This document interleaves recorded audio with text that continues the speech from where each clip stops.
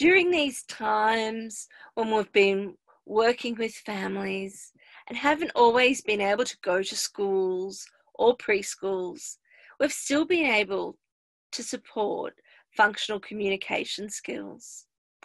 Often this can look like a parent-only meeting, but by using a structured planning approach that allows each family to consider what their child can do now, as well as identify a few communication goals that will improve their daily routines for the whole family, we've been able to plan for success.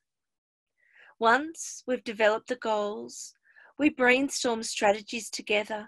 We work together to find what will work in their family home, what skill they're able to practice multiple times a day, from asking for help to wash my hands, to asking to have someone assist me to take my jumper off, saying I feel hot, saying I'm thirsty, saying I'm hungry.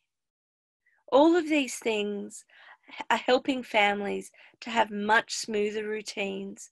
And this is especially important at a time where many families are still having at least one parent working from home.